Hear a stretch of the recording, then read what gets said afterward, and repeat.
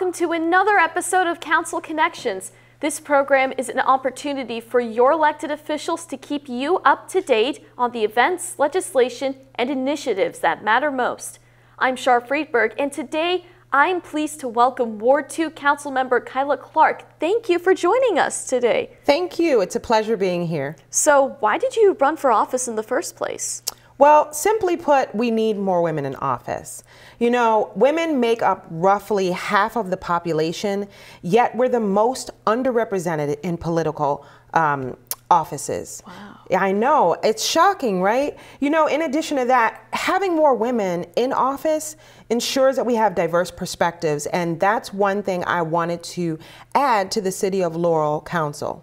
Nice. And is that the reason why you're wearing purple? Yes. You know, I wore purple for Women's History Month. We're celebrating all of the accomplishments of women in history, in political parties, in our community. They tell me that the purple represents justice, dignity, and also being loyal to the cause. Nice. I really like that. So, what are your goals for this term? That's a great question. You know, I've been thinking about this question for quite some time, especially while I was running for office. I wanted to have some goals for each term. To start off, as we approach the summer months, I wanted to find a viable solution in our neighborhoods for the noise. We've had a lot of residents that have been very concerned about that, and I want to find a solution, especially for the summer. In addition to that, I want to find some traffic calming techniques that could possibly help slow down the cars and motorbikes throughout the neighborhoods. We've had a few emails and also at our town hall recently where they've spoken about that. One last thing, also to implement an approach to maintain clean streets. We want our neighborhoods to be clean. We want to be able to come together and to ensure that when you walk through, you don't see litter, you don't see trash. We don't expect it to be perfect, of course, but we care about our environment and we want to make sure that the city looks that way. I really like that. That sounds awesome. So what's your favorite part of Laurel? Wow. I don't know. It's hard to choose one. Laurel, I love Laurel. I've been here for 9 years. Wow. It has been quite a treat being in Laurel. I used to live in Silver Spring when I worked on Capitol Hill. And for me, Laurel is a convenient location between Washington, D.C. and also Baltimore. It makes it perfect. We're maybe 12 minutes away from BWI. For anyone who loves to travel. In addition to that, we have a rich history. We have outdoor recreation areas. We also have diverse dining options, shopping and entertainment, employment opportunities, and cultural diversity. It's absolutely the perfect place to live, work, and to visit. If you don't mind me going back for a bit, you said you were on Capitol Hill. What did you do at Capitol Hill? Well, I was a writer on Capitol Hill for a U.S. Senator that represents New York, and I was her regional representative in New York State as well. That's incredible. I assume that she's still in the Senate? She is. She's still in the Senate and she's still fighting for the cause. It's great, again, to see women that are in political offices because we bring those diverse perspectives. And it was such a treat being able to watch a leader like her be in office. So thanks to Senator Gillibrand. All right, Senator Gillibrand, if you are watching this, thank you very much for inspiring this amazing councilwoman. So what do you do outside of Laurel? Well, so I'm a director of public relations and communications. Another thing that I do is also volunteer in my community. I love spending time with my family and going to Broadway shows. Back to my position, I recently was on Capitol Hill, helping to bring more attention to bleeding disorders. As you may know, March is Bleeding Disorders Month, and we want to make sure that we help those in the community be able to afford copays.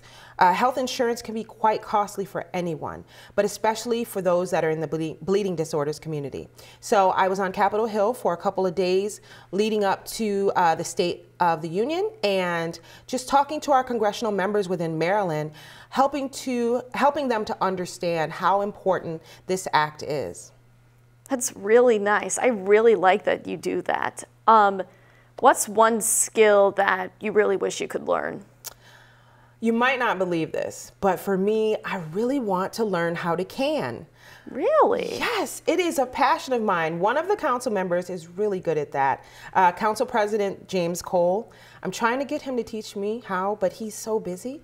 So if anyone knows how to can, please contact me at kclark@laurel.md.us and let me know when your next class is. I will be there. All right. You heard it here first. Who was your role model as a child? I figure your role model is the senator that you worked with. That's one of your role models now, but as a child? I would say growing up, for me, my role model were my community members. The people that you see every day, that you interact with, that you see your parents waving to in the morning. My parents made sure that I was surrounded by people who were ethical, who were grounded, who taught you things that you needed to know as you grow up.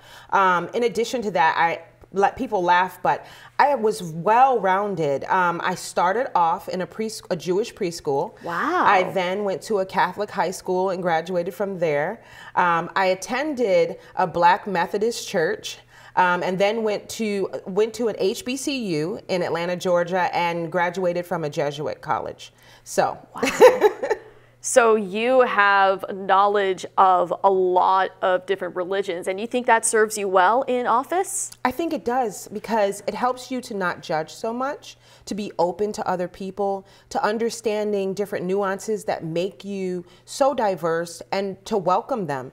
I've learned that there are wonderful people everywhere, and I think my parents opening me to those types of communities helped me to see past color, to see past religion, and to just see people for who they are. That's really nice. I feel like that's something we all need to learn. And final question, what's your favorite emoji? That's a funny question. I love that you asked that.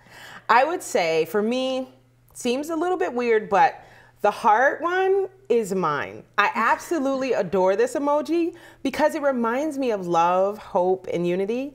And so it also reminds me of Laurel and how much we love to come together, not just at events, but for our town halls, our council meetings, and even the staff here. You know, I love being able to see that emoji, and it reminds me of how welcoming and how loving our community is.